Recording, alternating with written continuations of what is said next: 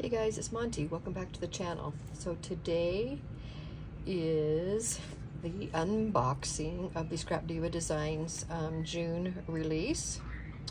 I do have a couple of projects to share with you, so I thought I'd do that real quick also. Let me share with you first. This is the Scrapdiva website. Okay, and then here is all of Erica's information on the back there. Okay, so let's get started. Let me show you what all is in this release. So this first one is called A2 Gift Box. Let me see if I can get this up closer so you can see. There we go. There's 2 pages in here, so it's this size of a gift box, but I think it's about, looks like about 5 by, looks like it's about 5 by 6 or so. And then it comes with some flowers, really pretty. Okay, so that is the A2 gift box. Okay, next up we have star nesting set. So I have quite a few star nesting sets, but I don't have any with rounded points, so that is unique. So I'm excited to do something with that. Thank you. Okay, next up we have Fringed birthday balloons. So this is a really fun set. So you got your solid piece, and then you have your layered pieces, and there's 3 different sizes. So this is going to be super fun for birthdays and all different kinds of celebrations. Next up is the Party Hat mini album, which is super cute. I've been seeing so many cute examples. I decided to go with something else since I was seeing so many of those. So I picked a couple other dies to use first. So yeah, I'll be using that soon because it is one of my favorites. Okay, then next up we have the Beach Chair mini album. Super cute. This is going to be so cute for beach theme. Like with Maggie Holmes, you know, like sunny days or something like that. It is going to be gorgeous for using for that. Then we have 3D tiny vial box. So this is a cute little box. Fits the little small vials. It's got a window. It's got layering pieces. It has this bow with the layering pieces for the bow as you fold it up. Really cute. Seen some really cute designs on that.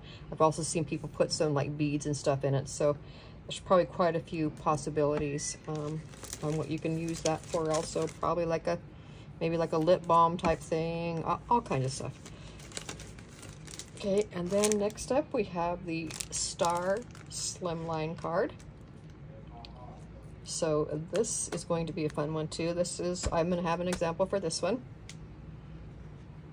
So you get your outline piece for your base piece, and then this this plate here that cuts out all the stars. Now I have a whole big old pile of little stars that I cut out, so this makes a fun little confetti piece also for, you know, adding to like a sequins mix or something. So think about that also.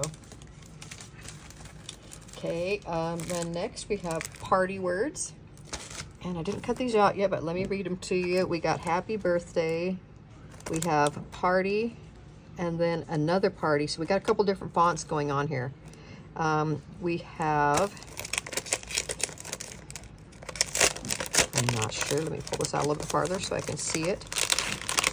I read them all once already, but now I can't remember what they all said. So then we have, oh, this is hooray, celebrate, happy day, and then here's a hooray in the other fonts. So these 2 are these kind of larger fonts, you know, more bolder, and then these are more, you know, like script. So, and then this one here is make a wish. So fun things again for party, celebration, birthdays, you know, all different kinds of celebration things. So that will be very fun. Okay, next we have this one, which is called Honeycomb Slimline card. Love this one also. So you got your base piece and then the piece that comes out the honeycomb. Okay, and then we have the 3D gift box. which is right here. There's also 2 pages in this, so some of the dies you can't see, but I'm going to show you. This is one that I also made. I'll have an example for you. And then lastly, we have this one, which is called Fringed Star Bundle. So again, the other one was balloons. This is stars. So you got 3 different sizes. They're kind of all flopping around in there because I've used this one. So you got your 3 different sizes of kind of your base, and then your 3 different sizes of the fringe. So very fun also. So let me show you a couple things that I made. So first up, I made a slimline card. I made it, you know, for like a 4th of July celebrate. This is using the star one, but this could be used for way more than just this. I have another idea for what my next one's going to be, but I decided just to kind of go with a 4th of July type theme on this one, and super cute. Very easy to put together. It cut really easy, so love it. So I'm using the red, white, and blue. Well, hopefully you're not hearing that. My son's playing games online, and he gets a little loud sometimes. Okay, let's see. Oh, let me just point out to you also, now this word celebrate right here, that is part of the summer word, the party words set that I just shared with you. So there is that. That's so you can see what the font looks like on all the ones that are the, like the script, you know, font. Okay, so there's that. Okay, then next up, I used this one, which is called the Honeycomb Slimline, but I also feel like Honeycomb, especially this one here, that it looks like chicken wire. Okay, especially this here. Let me show you here. See, if you look right in here, you can see there's kind of like a little squiggly line. So to me, that really looks like chicken wire type in between that, and I love that. And you probably heard me say before, I used to make a ton of like vintage type things, and I kind of think of chicken wire as kind of a vintage type element to use in some projects. So I decided to make mine like a, you know, so it's more like chicken wire. So rather than being a, you know, like a bee theme thing, which I've seen a lot of cute bee cards, you know, because it's, you know, it's titled, you know, the honey, or what's it called? Yeah, Honeycomb Slimline. So I decided to make mine kind of a, you know, kind of a more vintage type card. So I have it layered up here on pattern paper. I have a green card base. I have like little doilies tucked behind here, some ephemera pieces, a little bow on top. It's all layered up. A little dangle that I had, and then a little charm here. It says seeds, and I got my little bee right here. I put some cute little, pretty little velvet, just a strip of velvet ribbon across there. Some more ephemera pieces I have popped up on foam, different layers, and then a flower here. And then I've tucked some, like this, some of the chiffon ribbon stuff from Hobby Lobby up underneath there. This is a sentiment piece from that Tim Holtz, one of the Tim Holtz, you know, like little label sticker sheet things. So I thought that looked real cute right there. And then I have a couple of little brads from the collection. The collection I'm using on for this one is part of the Simple Vintage Spring Garden. So I don't have a ton of more like vintage looking things anymore, but I know I had gotten a couple sheets. I only had like 2 pieces of paper, and then I had some of the, you know, those ephemera pieces and stuff to go with it. So I decided to use that, and I think it turned out really pretty. And then inside, I have it layered up. This piece here is a piece of like handmade paper, so it's real, it's kind of vintage looking. And then I just put, you know, little pieces of pattern paper right here, and then popped up a little butterfly right there. And then my thing on the back. Make sure you guys, when you make cards and stuff and projects, make sure you know, put your name and stuff on the back, so people will know who it's who it's coming from and that kind of stuff. People love to see that. Okay, so there is the card that I made for that.